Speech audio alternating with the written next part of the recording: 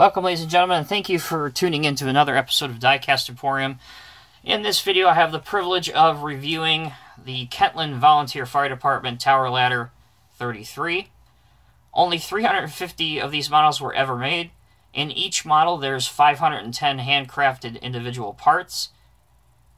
This model is designed so customers see something different every time they look at the machine.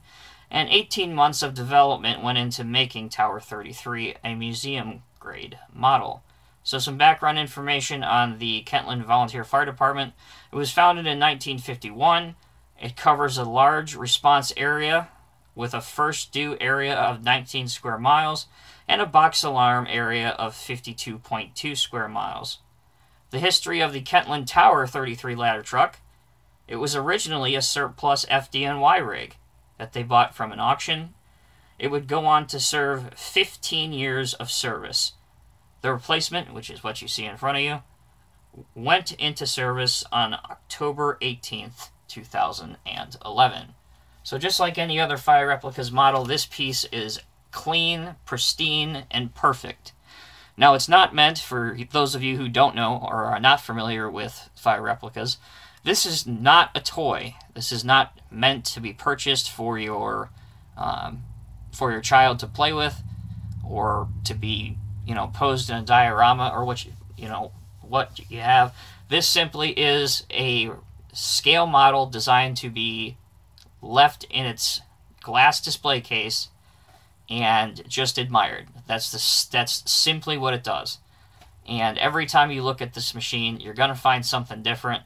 The outriggers look great. There's two right in front of the, well, there's one on each side, but there's, if we're looking just at this side, there's one right behind the first tandem wheel. Then you have the main one, which is right here. This would come down as well to support the truck. And then you have one of these up front as well. This is your tower ladder mechanism. And the advantage that tower ladders have over some other equipment is that you can spray up here a lot of water down onto a fire. And in addition, you have room enough to go up and bring somebody down securely in the basket instead of just having a rear mount ladder truck. So quickly taking a quick look at it, here is the top, which looks absolutely amazing. There's your tower ladder, or bucket. As you can see, there's a nozzle at the end. Moving it to the rear. There we go. It has the orange chevron graphics that most fire departments today are required to have, as well as a license plate and other details, such as the Seagrave logo at the top of your screen where the nozzle is, and some fantastic lights, as well as some curb markers, which is really cool.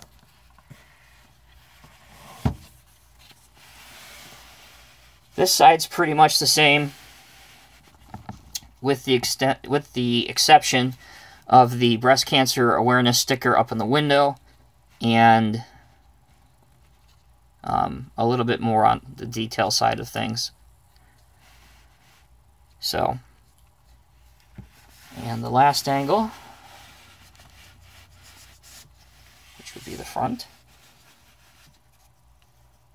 It's got a nice 33 on it for truck 33. And here's what I was mentioning with the two stabilizers right here.